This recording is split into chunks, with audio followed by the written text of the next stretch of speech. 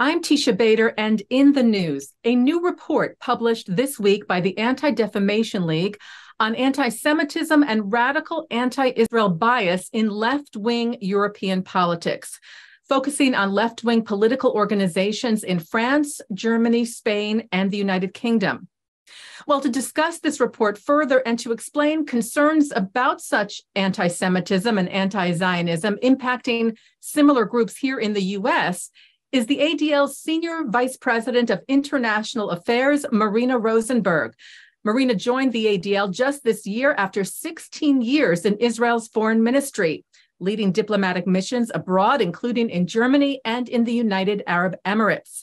She was Israel's first female ambassador to Chile in 2019. She joins us now from Washington, D.C. Marina, thank you so much for taking the time. Thank you, Teisha, for having me. A pleasure. So before we get into the findings of this report, can you just give us some background as far as what led the ADL to look at this specific issue and in these specific 4 countries? Yes, of course. So as you know, ADL works not only within the US, but we look at anti-Semitism as a global threat. And therefore, we work together with our partners all over the world, but specifically in Europe and also Latin America. And we look with great concern at what is happening in Europe, because many of the trends related to anti-Semitism in Europe at the end arrive here to the US. So it's of concern to the American Jewish community, what is happening outside the US, so we can all prepare to what might be coming here to the US, but also in order to show support, of course, to our partners in Jewish communities around the world. So what did you find looking at these 4 countries and their different experiences in this realm? What were some of the commonalities you saw and some of the differences?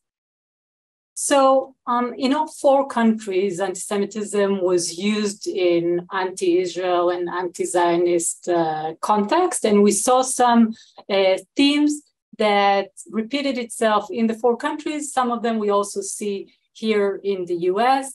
If it's related to Holocaust trivialization, accusing Israel or Israel regime as being Nazi-like, accusations of Jews controlling if it's politics or economy, or the media, or even the arts scene, as well as false charges regarding accusation of anti-Semitism, claiming that it's in bad faith and it's employed in order to avoid any criticism of Israel. I want to just read a quote you say in the report. You say, while anti-Semitism from individuals associated with left-leaning political organizations is generally less violent than the threat of right-wing anti-Semitism, its increasing penetration into the political mainstream is deeply concerning. Can you talk about that a bit and how that sort of mainstream absorbs those kinds of thoughts and statements? Absolutely. It's very interesting because we worked with 4 different partners in these 4 countries that you mentioned before, and they all mentioned the threat of left-wing anti-Semitism going mainstream in these 4 countries. We saw it, for example, in the UK when it came to the Labour Party. We're not talking about some extreme radical left party. I mean, at the times of Corbyn, the Jewish community was really threatened by this phenomenon of anti-Semitism going mainstream in mainstream politics.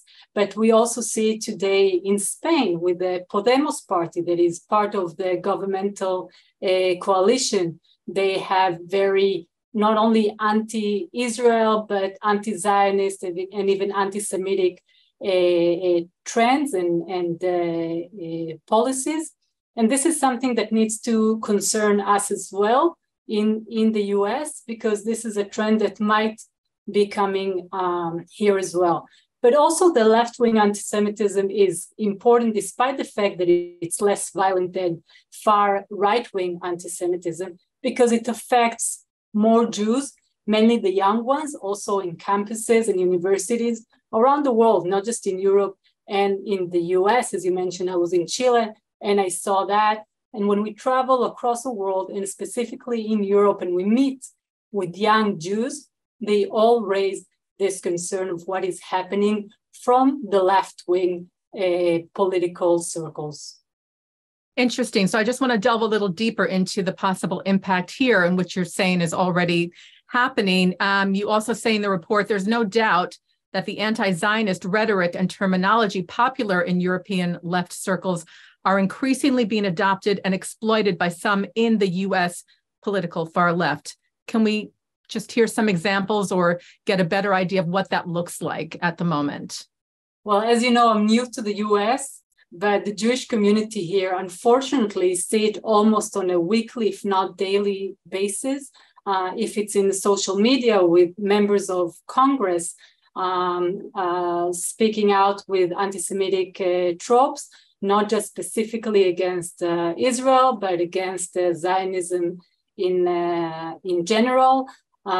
There were some activities also in Congress, in Senate recently. So it's true that it's different from what we see in certain European countries because it's still not completely mainstreamed and it's more radical personalities. But it's something that we need to be aware and prepare for. So hopefully we won't see this theme as we see it in Europe. And it seems that sometimes the issue of Israel gets co-opted into other issues here in the U.S. that people are concerned about. And you spoke about young people especially sort of latch onto these ideas without having really any historical context or perhaps not having all the facts, but they're presented as part of a particular issue, even if they are completely unrelated. Absolutely. We see it in progressive circles that claim to want to defend human rights in general, but then specifically when it comes to Jews, Jews feel that they are excluded from those circles because they are seen as Zionists, pro-Israelis, and therefore they're seen as if they're on the wrong side of the progressive map. And this is something that repeats itself also in the report concerning the European countries. And another thing that we saw here in the US was how since May 2021, when there was another clash between Israel and Hamas, we saw a peak in anti-Semitic incidents and attitudes shown towards the American Jews, not just as something that is shown only against the state of Israel. So the lines are blurring between just being anti-Israeli and being anti-Zionist and therefore anti-Semitic. So Marina, how do you begin to tackle some of these issues and the realities that you're seeing from this study and from other similar studies?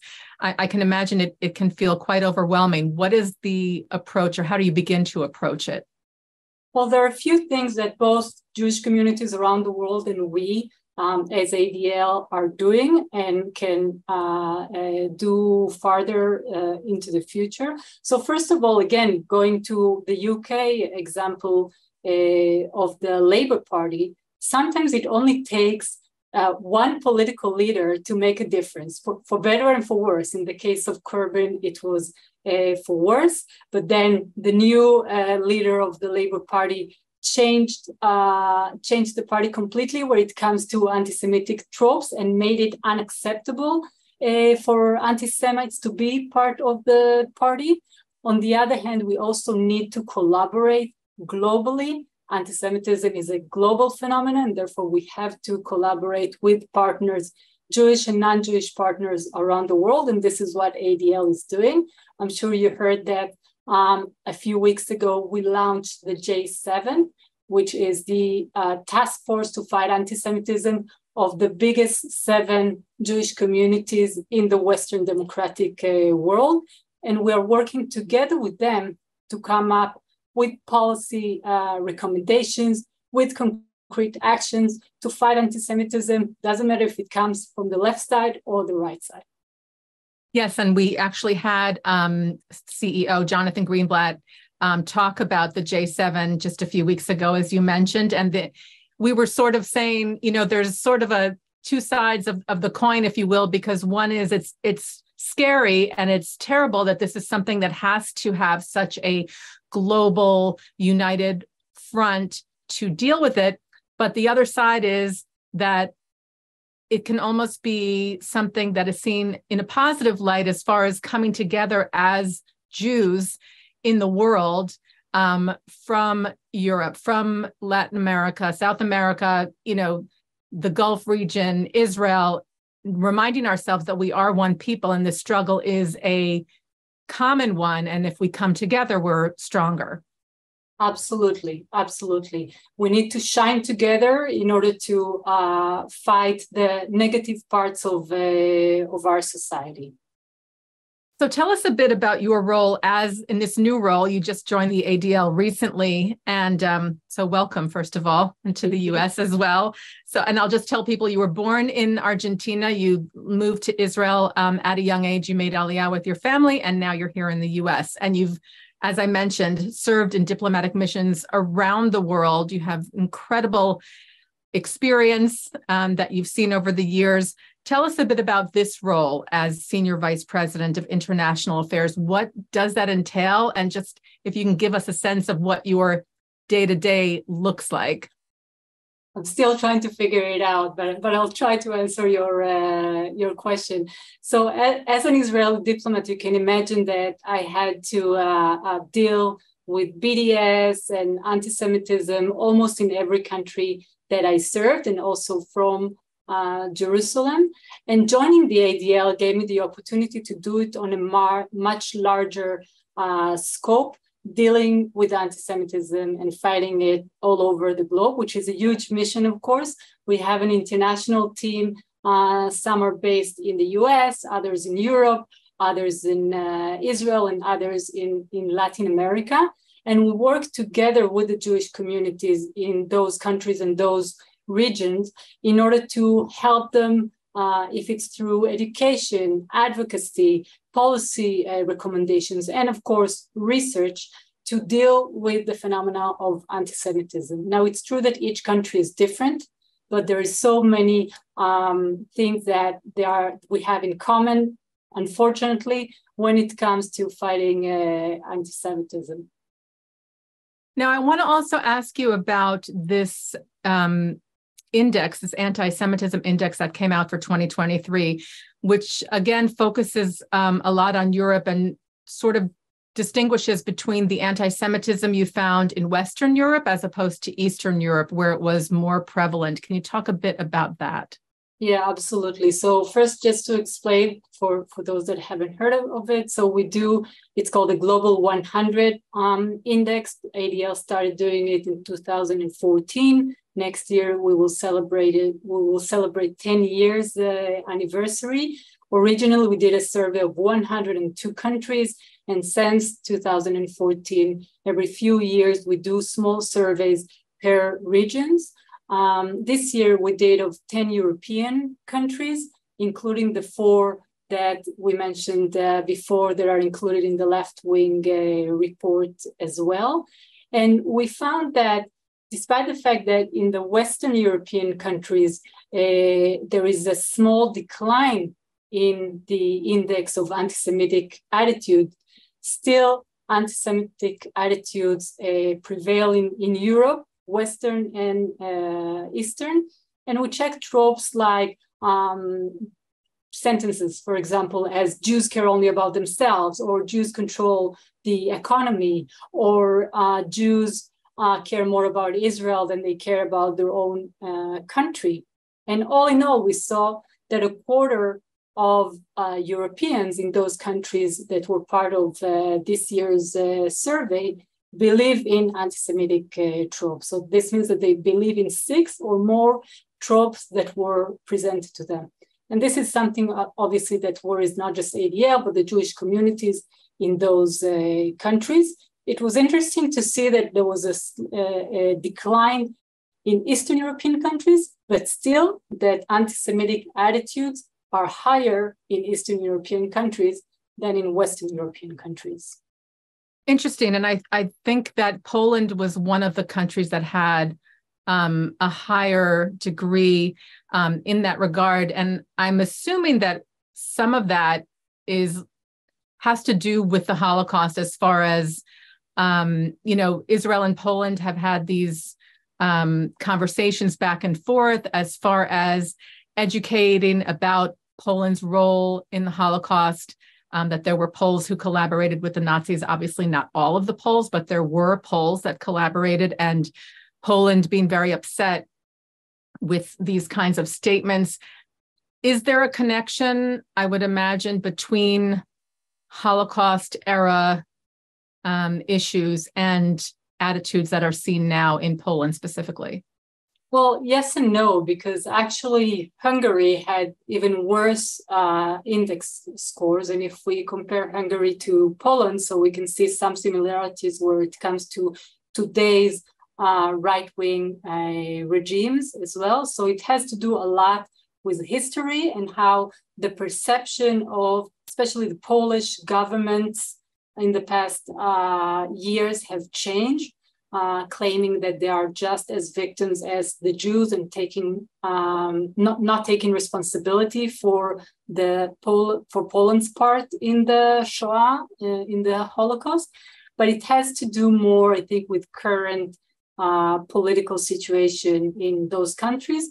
And just to mention some of the data, so we said that 1 in 4 Europeans hold anti-Semitic tropes, but in Hungary, it's 37%, and in Poland, it's 35%. And that's a huge difference with 10% in the UK, for example. Sure. And 1 in 4 believing 6 anti-Semitic tropes, you said? That's really concerning. And that's a lot of people holding on to some very disturbing ideas. Absolutely. I mean, when we talk, for example, about Spain, so Spain has the worst index score in the Western European countries that we checked, with 26%, but those 26% are 10 million people. So these are huge numbers of European residents and citizens that still hold anti-Semitic tropes. And when we check that it should be 6 or more, it's because we don't want just to count people that believe in one trope, like the Jews control the economy. We really wanted to see that these people in general have anti-Semitic attitudes towards the Jews. What is it about Spain that perhaps contributes, or do you have any more information as far as why those numbers are so high there? So Spain is a very interesting case because for decades, the anti-Semitism there was more right-wing type of old-fashioned traditional anti-Semitism. And in the past years, the main threat, as per the local Jewish community, comes more from left-wing type of anti-Semitism, as we show in our current report. And in Spain, I think, and I just been there 2 months ago, meeting with the Jewish community as well as with the Jewish students and some NGOs. And there it's probably a combination of the history, of course, the fact that there's, for many years, decades, there weren't any Jews in Spain. Their proximity to Jews and personal contact with Jews is very low. And this is one of the contribution of higher score numbers in our view, but it's also the political changes of the past years. Interesting. I want to ask you one more thing, Marina, because I saw in your bio also, which is extensive and so impressive, that you also co-founded a group to advocate for equity for women in the diplomatic sphere. And I'm wondering if you're still involved with that, and just to talk about that with all your experience as a diplomat. Of course, but we need a whole show for that. I knew you were going to say that. I knew you were going to say that. It's my favorite topic. Oh, well, wonderful. We'll have to have you back, but just give us a little bit. Yeah, of course. So, in IDEA, we just had last week a full day of DEI learning. And I gave some opening remarks, and I was very honest in saying, for many years since I was born and grew up, I never took the gender issue or equality or diversity issue as something that is related to me until I became a diplomat and joined the Israeli Foreign Service and basically joined a world that was historically man-dominated. And despite the fact that, of course, we made all of us together, men and women, a lot of progress in that realm. And today there are so many women ambassadors. But the fact that in 2019, I was still the first and only until now female Israeli ambassador in Chile, this was something that wasn't of pride for me. It was quite a disappointment that we didn't have a female ambassador there before, same as in Washington, for example. Israel until today never sent a woman in the past decades. And it's something that we need to change. And in order to change it, we need to take action. So one of the actions that I took together with some great friends and colleagues in the foreign ministry at the time was to form this forum for women in diplomacy. So we created a network, not only between Israeli female diplomats, but foreign diplomats that served in Israel. Interestingly enough, since then, since 2012, this model was copied by other colleagues in foreign ministries around the world, including in countries in Europe and in Latin America. And today, I continue not as a diplomat, but as a feminist, of course, to promote equality and not just gender equity, but in general, diversity and inclusion. I think it turns us into a better society.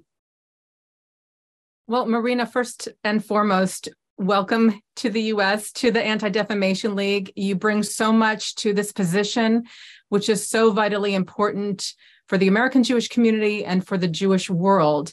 So we thank you for everything you're doing and will continue to do with the ADL. And thank you so much for being here on JBS. Thank you, Teisha. I really appreciate it. Marina Rosenberg is the ADL's Senior Vice President of International Affairs, and we thank her so much.